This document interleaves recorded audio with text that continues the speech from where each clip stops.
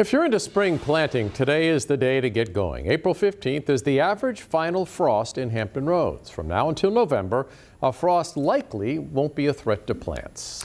Digital content producer Savannah Hogdahl caught up with Mike Westfall, the garden guru at McDonald Garden Center. He has a beginner-friendly plant that can bring butterflies to your yard.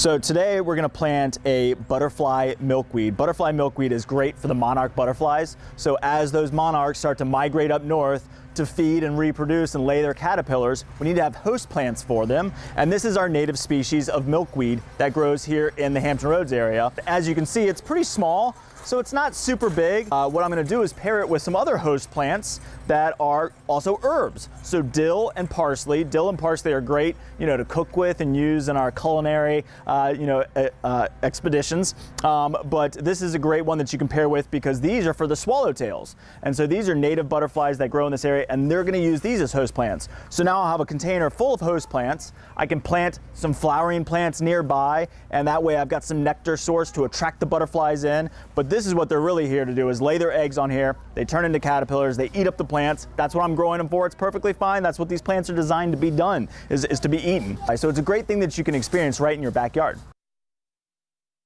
All right, in May, the milkweed starts sprouting bright orange flowers that make it a host plant for butterfly eggs and a nectar plant for adult butterflies.